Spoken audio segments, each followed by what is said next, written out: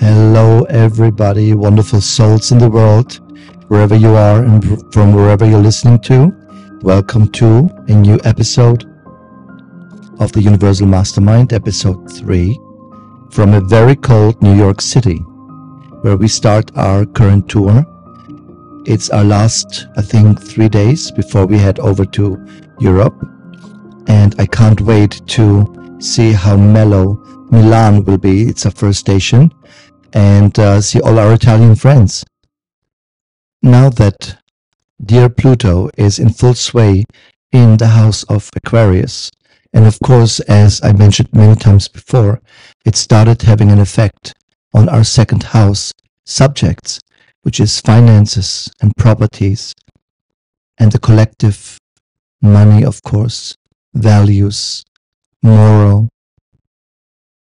It is quite fantastic to see how the universal blueprint manifests itself in our very human, worldly, social elements.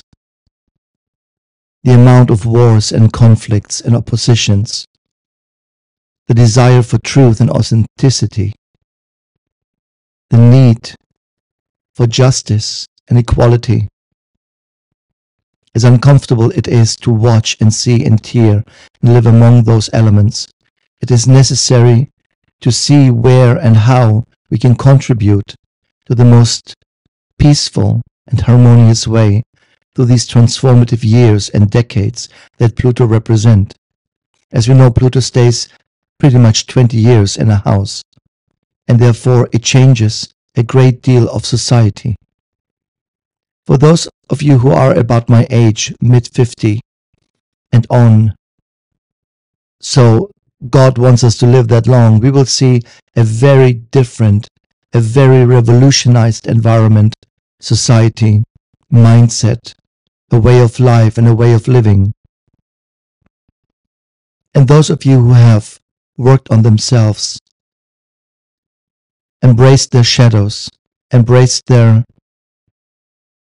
true identity to the greatest possible deal, for them, this journey will be almost like a Disneyland ride, because you are not approaching this journey from a place of resistance. This is, I hope for all of you, clear that any kind of resistance will lead to more resistance. Another thing I find absolutely fascinating is individuals who hardly left the country, hardly traveled, have suddenly injected themselves into the pain of people that reminds them of their own pain. I really believe that the reason why so many who are not Jewish and not Palestinians and not political even suddenly have chosen sides and, as I said, inject themselves and project themselves into the pain of these hurt humans. For me, this represents an outlet, an outcry of our own pain. Just because we are justifying ourselves with our privileged living, no matter if we think we are poor or rich or in any shape or form treated unjust, we in the Western world live quite a privileged existence. We have opportunities and knowledge and access and freedom.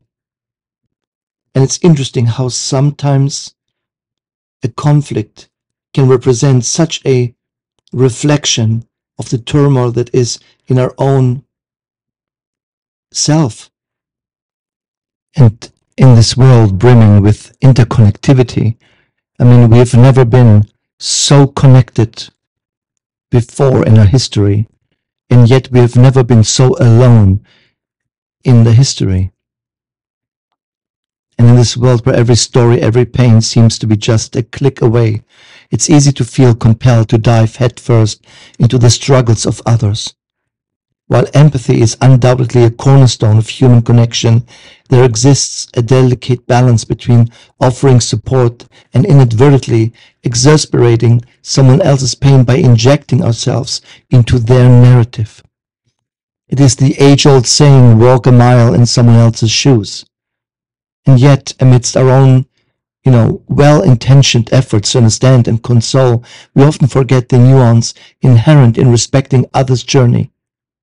The impulse to offer solutions, provide unsolicited advice, our share of our own similar experience can, at times, overshadow the simple yet profound act of listening. There's an undeniable allure to sharing our own tales of triumph over adversity, hoping to inspire and provide solace. God knows social media, especially TikTok, is all about filterless, raw sharing our experience. However, in doing so, we risk overshadowing the lived experiences of those currently grappling with their own struggles. Our stories, though born from empathy, can inadvertently become a barrier to truly hearing and validating the pain of others. Moreover, the act of injecting ourselves into someone else's pain can stem from a place of discomfort. We're sitting in the discomfort of another's suffering. It's human nature to seek resolution, to alleviate pain wherever we encounter it. Yet in our haste to offer solutions, we may overlook the inherent value of simply bearing witness to another's pain without judgment or agenda. Respecting the boundaries can be a very quiet process. To quietly stand for someone else without being part of the experience or believing that their pain is your pain, if in reality it is not. And so indeed, respecting the boundaries of another's experience necessitates a humble acknowledgement of our own limitations. While our intentions may be pure, our understanding is inherently filtered through the lens of our own experiences, our biases and perceptions. Recognizing that each individual's journey is uniquely their own underscores the importance of humility in our own interactions with others' pain. So what does that mean to respectfully navigate the terrain of another's suffering? It begins with the willingness to listen without interruption or judgment. It entails holding space for another's emotions, even when they are messy, uncomfortable, or unfamiliar. It involves validating their feelings without attempting to minimize or fix their pain. Not everything can be fixed. Not every wound can be healed.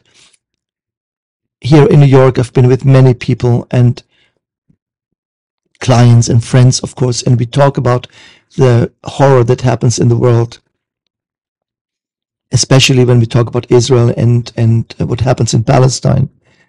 And what we have here are two tribes who are wounded.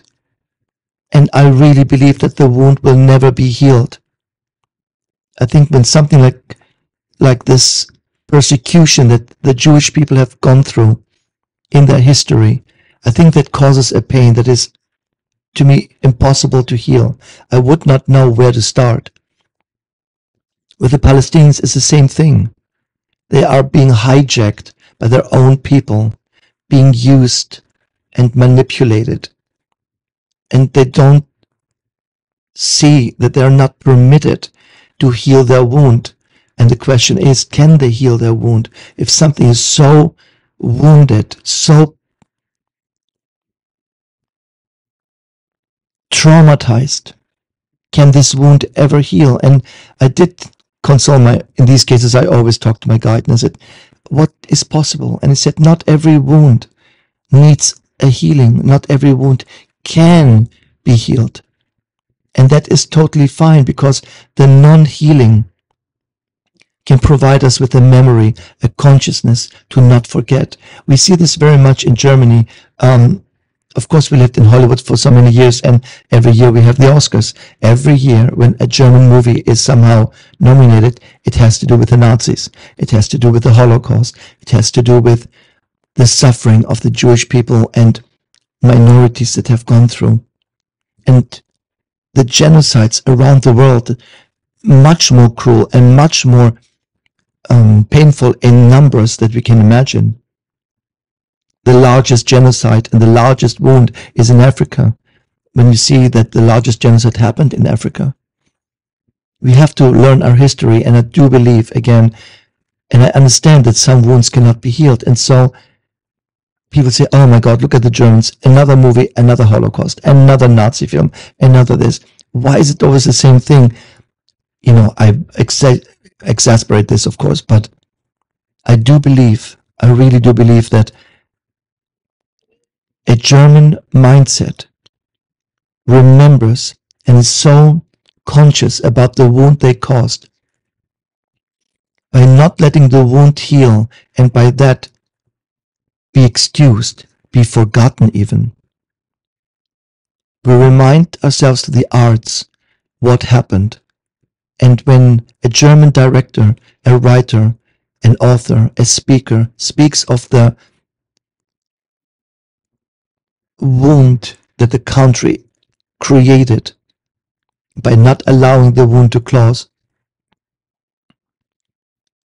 we allow ourselves to learn continuously to not again fall in that pit, in that void of that kind of tragedy. And I think the same thing here is happening. And true empathy lies not in the sharing of our own stories only, but in the genuine desire to understand and support another in theirs. It's about meeting others where they are without imposing our own agenda or expectations onto the healing process. It's a silent acknowledgement that sometimes the most profound act of kindness is simply being there, bearing witness to another's pain with an open heart and a listening ear. And in a world fraught with pain and uncertainty, our capacity for empathy is a beacon of hope amidst the darkness. So let us tread lightly in the sacred space of another's suffering, honoring their journey with humility, compassion, and above all, the profound gift of our presence. For in the gentle embrace of empathy, we will not only solace for the wounded soul, but also the transformative power of human connection that we are so desperately in need now. And of course, we are entering the concept of mindfulness. Foster did a whole Vimeo on mindfulness and the importance of the practice of it. Mindfulness and navigating pain are deeply interconnected practices offering truly a powerful framework for cultivating resilience and compassion and inner peace in the face of adversity. And I wanted to give you a couple of thoughts on how to best integrate mindfulness when you're going through your shadow work. Shadow work can be pain work. And again, think about this a little bit and play with the idea. Not every wound can be healed. And not every wound and every pain should be forgiven and should be healed, but transformed. To cultivate self-compassion, in mindfulness, we are invited to approach our pain with gentleness and self-compassion. Instead of resisting or denying our emotions, we acknowledge them with kindness and understanding. This involves treating ourselves as we would a dear friend, offering words of comfort and reassurance in times of distress. Pain often arises from dwelling on past regrets or worrying about the future. And I want to say something about negative emotions at this point, because we had so many examples now. A dear friend of ours was robbed. She wasn't at home, but somebody broke into her house and got robbed. And this is somebody who's very conscious, works a lot, does everything that spiritual we are meant to do. And I was wondering, why would that happen to her? What is the resonance? There is no other reason than resonance for anything we experience. Do we choose consciously to be robbed? Of course not. That would be insane. But it happens. And so what is the resonance? And I asked my guide to simply explain in a few words, why are we getting robbed? Why are we getting scammed? Why are we getting misled in the larger sense? And my guide said, in this case, somebody who worries about finances will get robbed at some point. So the feeling, the pain, the negativity, whatever you want to call it, of worry, of fear, invites a robber to steal what causes you worry, and therefore, by robbing you of the worry, you are being liberated of the worry. I hope you're sitting down and you're all having now a crash helmet on, but this is how the universe works. The more we entertain worrying emotions, denying emotions, resisting emotions, the more the universe will send something or someone to liberate us from that emotion. And that's what we call sometimes being robbed, being kidnapped, being scammed, being hurt, being lied to, being betrayed. You understand? And this only happens, and I want to say why this is so important. This only happens based on what you focus on, which will be our practice at the end of this podcast. And so again, we acknowledge emotions with kindness and understanding. You know, forgiveness is a very divine quality, and we are not on that level yet, so please don't try. It's okay to not be able to forgive and forget. So treating ourselves as we would to others is a hermetic and spiritual truth. And so when you worry and when you pay attention to too long to negativity, your mindfulness encourages you to anchor your awareness in the present moment, where you can find respite from the relentless pull of your thoughts and emotions. By focusing on your breath, bodily sensations, or the sights and sounds around you, you create a sanctuary of calm amidst life's storms. Mindfulness invites us to observe our pain without judgment or attachment. Rather than labeling our experiences good or bad, we simply observe them with curiosity and openness. This allows us to cultivate a sense of spaciousness around our pain, freeing us from the grip of reactivity and enabling us to respond with, I would say, a greater wisdom, hopefully, and clarity. And to embrace impermanence, we are being taught that all things, including pain, are impermanent. By recognizing the transient nature of our experiences, we loosen the grip of suffering and open ourselves to the possibility of healing and transformation. Nothing is static. Everything moves, everything continues, everything is in flow. And this doesn't mean denying or suppressing our pain, but rather holding it with a sense of perspective and understanding.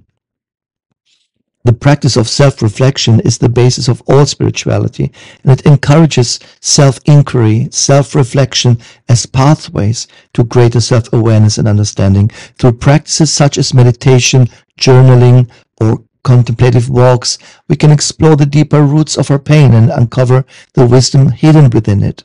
This process of inner exploration fosters always a sense of empowerment and resilience in the face of our challenges. And even when you're in pain, right in the center of it, a mindful consciousness invites you to cultivate gratitude for the blessings in our lives and to savor moments of joy and beauty. By shifting our focus away from what is lacking or what is painful, we awaken to the abundance and richness that surrounds us, nourishing our spirits and uplifting our hearts. Mindfulness is not a solitary endeavor, but a shared journey of healing and growth. In seeking support from loved ones or spiritual mentors, teachers, healers, therapists, psychologists can provide invaluable guidance and companionship along the way. Through genuine connection and vulnerability, we find solace in the knowledge that we are not alone in our struggles. And ultimately, navigating our pain is a deeply personal and ongoing journey. It requires patience and courage and a willingness to embrace the full spectrum of human experience with open arms and an open heart. By cultivating this mindfulness in our lives, we discover a profound sense of peace and wholeness that transcends the limitations of pain and suffering. I was very impressed many years ago by a case where a mother's son, I believe, was murdered, and they caught the murderer, they indicted him, and after of course, there was a court case and a life sentence for the killer. And the mother was asked, have you forgiven now? Because she was I think she was a Catholic or a Christian-minded person. And so they asked her, in your faith, did you find that strength to finally forgive that person? And she says, no, and I will never forgive this person, but I gave it to God. And that was such a profound statement that she said, I'm incapable. I'm not on that divine level to forgive this. Even if I would say it, it would not be true, because this is an unforgivable act to some degree. But I gave it to God. I gave it to a higher purpose. I gave it to a higher mind. I gave it to a higher being. I gave it to something that is built into compassion and understanding and love. And it's totally okay that I am not part of this yet. Ultimately, all pain comes from a sensation of not being enough, not being valuable, not being wanted or loved. And so there is a very powerful mantra. I am that. I am enough. I am that, comma, I am, describes very much how in so many scriptures, especially when the divine or Yahweh speaks to Moses and says, based on the question, who are you, what is your name? He says, I am that, comma, I am.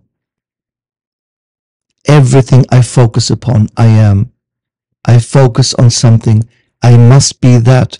We also have a saying, you are what you eat. Or my mother used to say, show me your friends and I'll tell you who you are. Unfortunately, she was always right about this. Mothers can be right. Let's get over it. But I am that I am, and I am enough, hold a profound transformative power when embraced with understanding and intention. And our practice piece today is a recording that I'm going to add to the end, to the tail of this podcast, which is the I am that I am meditation.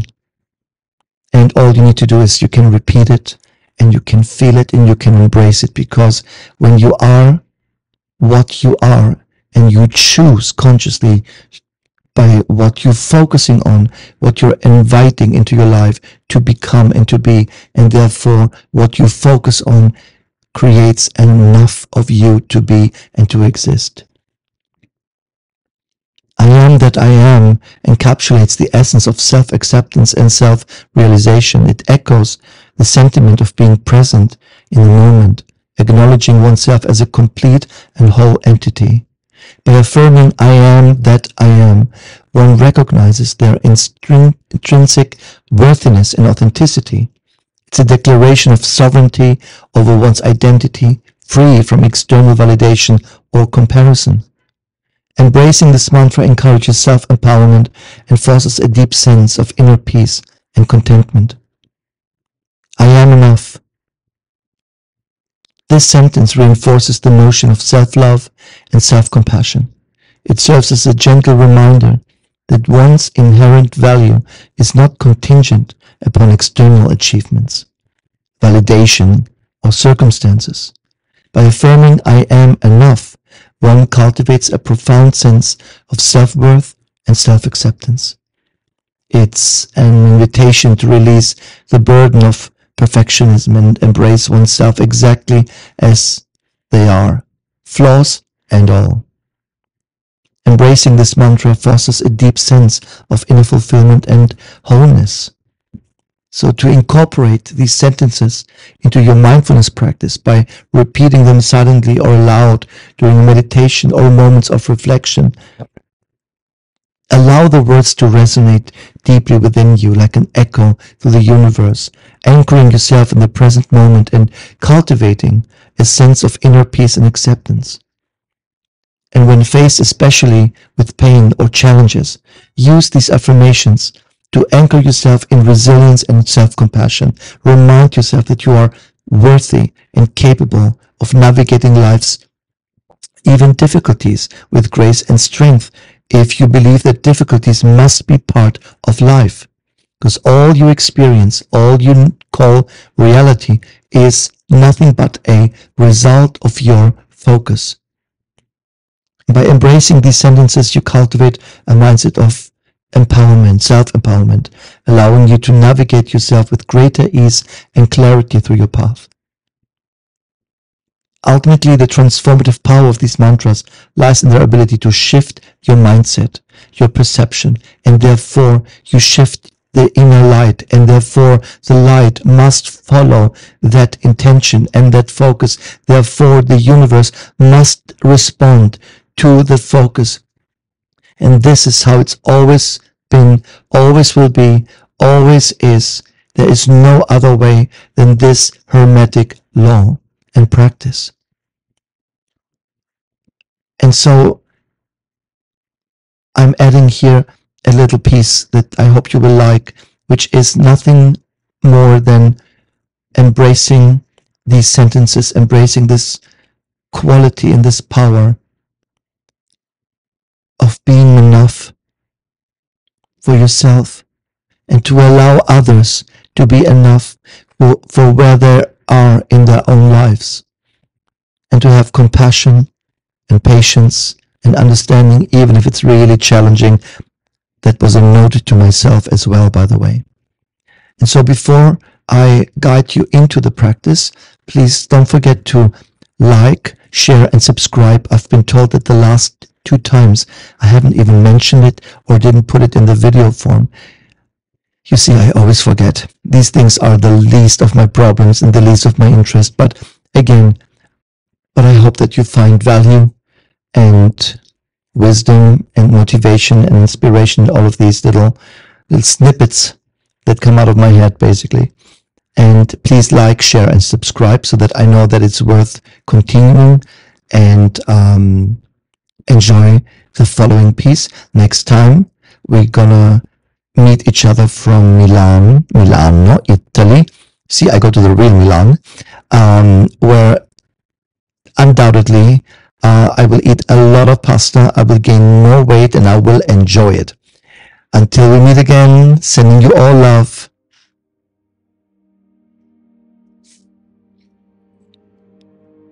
Wherever you are, whatever you do, immerse yourself in these words, repeat them, sing them, think them.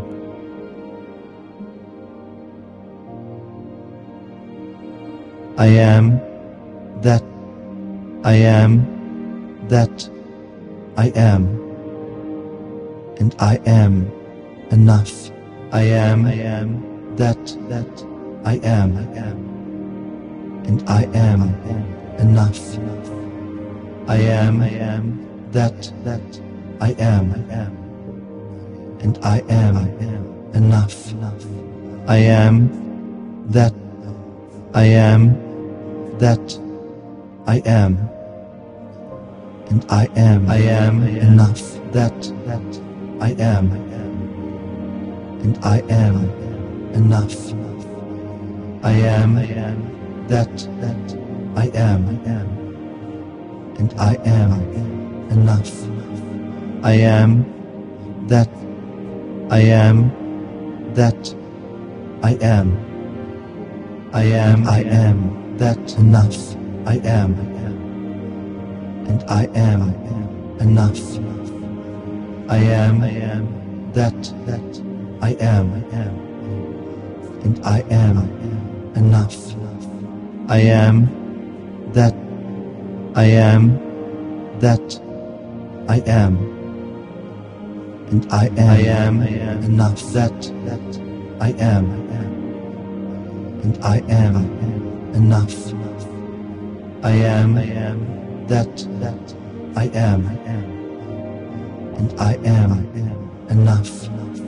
I am that I am that I am, and I am enough. I am that I am, and I am enough.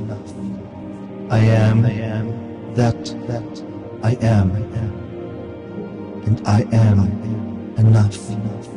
I am that I am that I am, and I am enough.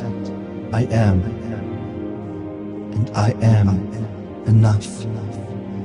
I am that I am, and I am enough. I am that I am that I am, and I am enough. I am that I am, and I am enough.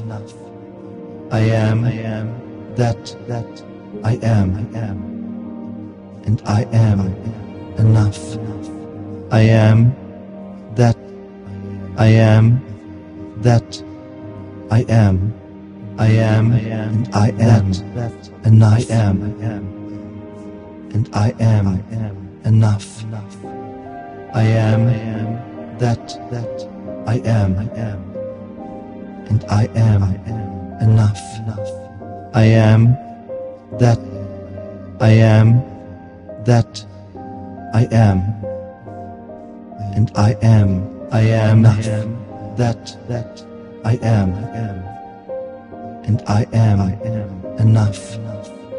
I am that I am, and I am enough. I am that I am that I am, and I am enough. I am that I am, and I am enough. I am that I am, and I am enough. I am that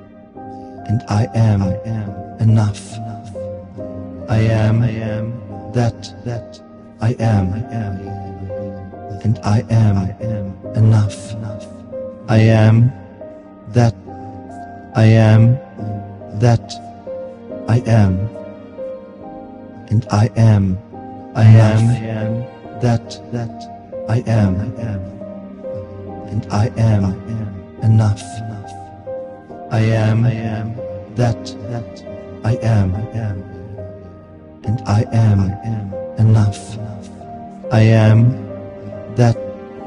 I am that I am. I am that enough. I am and I am enough. I am that I am, and I am enough. I am that I am that I am, and I am enough. That I am, and I am enough. I am that I am, and I am enough. I am that I am that I am, and I am enough. I am that I am, and I am enough. I am that I am,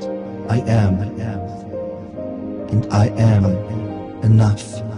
I am that I am that I am, and I am enough. I am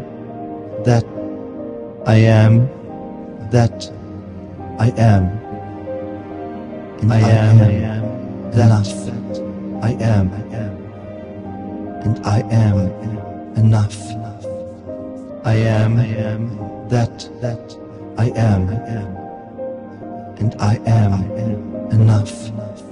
I am that I am that